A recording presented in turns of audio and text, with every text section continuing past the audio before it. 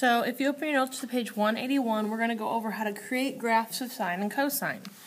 Before we do that, up here in the corner, I'm just going to sketch a quick little unit circle. And I'm just going to put these 5 key ordered pairs. So this ordered pair over here is 1, 0. This one is root 3 over 2, comma 1/2.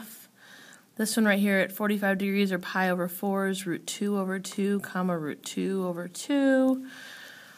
The one up here is at 1/2, root 3 over 2, and then up here it's at 1, 0. And then these points repeat themselves based on your bow ties and your reference angles around the circle. So the picture up top shows sine and cosine, and I want to explain to you how that happened. When we graph sine and cosine, on the x-axis right here, we're going to graph theta, the angle. And really, when we graph them, theta is going to be in our radians.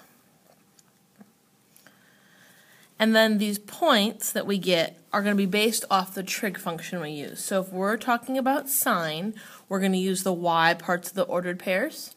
And if we're talking about cosine, we're going to use the x parts of the ordered pairs. So if you go down and look at your first graph, I'm going to color in 5 important dots.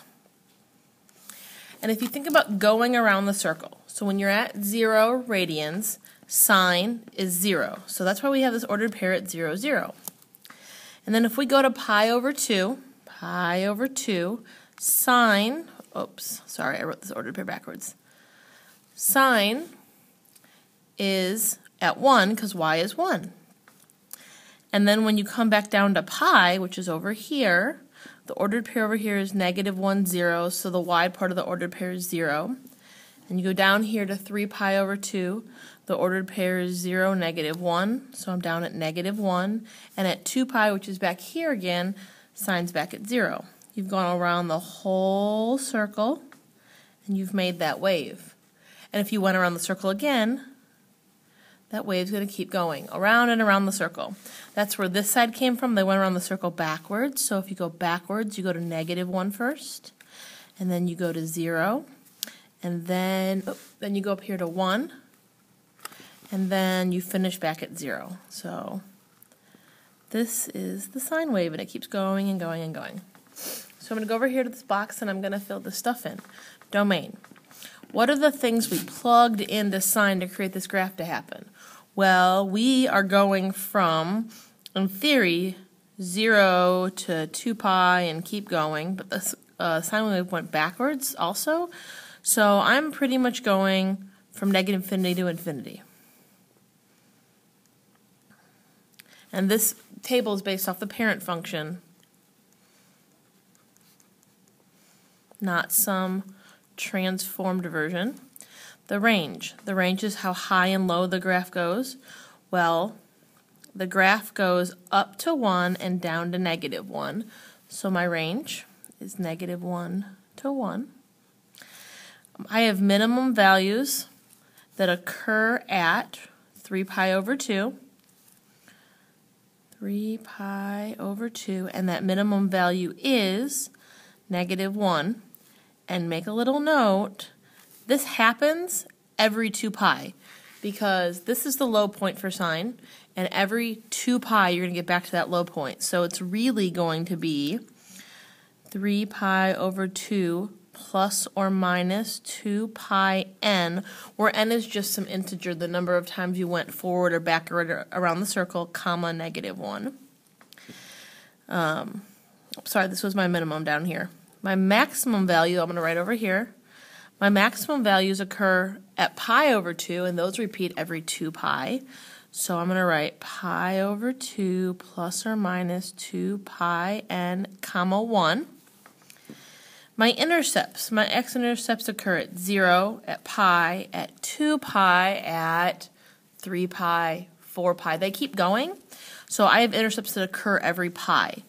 So right here I'm going to put pi n, and n could be 0, so I get that first intercept, and then 0.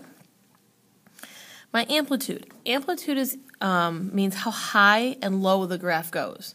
Not the total distance, but do you agree that this hill is 1 high or this valley is 1 low, well, that means the amplitude is 1. It goes up and down 1. Period is how long it takes the graph to repeat itself. We talked about the other day how the period of sine and cosine are both 2 pi because it takes 2 pi all the way around the circle to get back where we started again. So now if we do the same thing for cosine, I'm going to draw another circle down here so you can see it. So here's my circle. When we start right here, cosine right here is x and it's at 1. So at 0, I'm up at 1. When I get up here to pi over 2, the ordered pair is 0, 1, so cosine's at 0. Right here, the ordered pair is negative 1, 0, so at pi, I'm down at negative 1. And right here, I'm at 0, negative 1, so cosine's back at 0. And then finally, when you get back to 2 pi again, you're back up at 1. This graph is also going to keep repeating itself over and over again. So if I go back to my table and try to fill in the table again, the domain is still negative infinity to infinity because you're going to go around and around and around the circle. The range is still negative 1 to 1. My maximums occur at 0, and then they happen at pi. So my maximums occur at pi n comma 1. My minimums right here occur at pi plus or minus pi n because I have to start at a pi and then move pi over to get them, comma negative 1. My intercepts are going to be at 2 pi or pi over 2 plus or minus pi n, comma 0. My amplitude's still 1 and my period is still 2 pi. And the last question down here says, what's the difference between sine and cosine? Well, if you look at these graphs, they look very, very, very similar.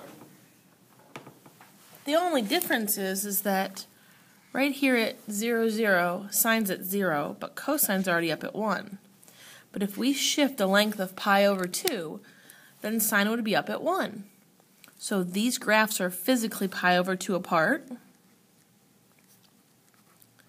And the vocab word to describe that is called a phase shift.